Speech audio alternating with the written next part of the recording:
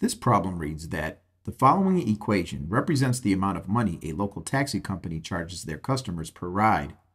If a customer rides 20 miles, how much will they be charged? Let M equal miles.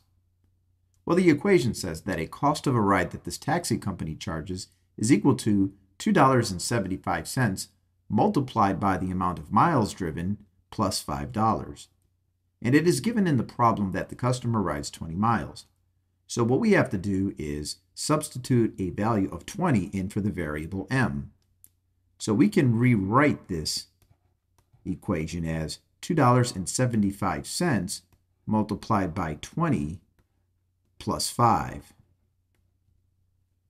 So what we have to do first is multiply $2.75 by 20 and then add $5 on at the end.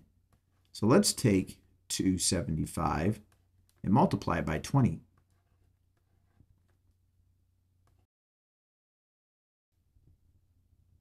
Notice that we have a 0 in this location, so we can just drop that 0 down and jump right to the number 2.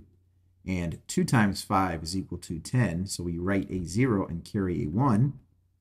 2 times 7 is 14, plus 1 is 15, so we write a 5 and carry a 1. And then we multiply 2 times 2, which is 4, plus 1 more is 5. And notice that we have 2 place values after this decimal.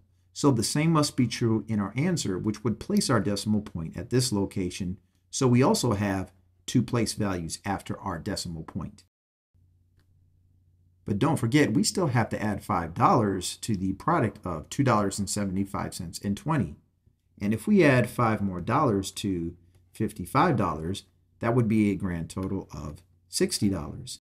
So this taxi company would charge $60 total if a customer were to ride a distance of 20 miles.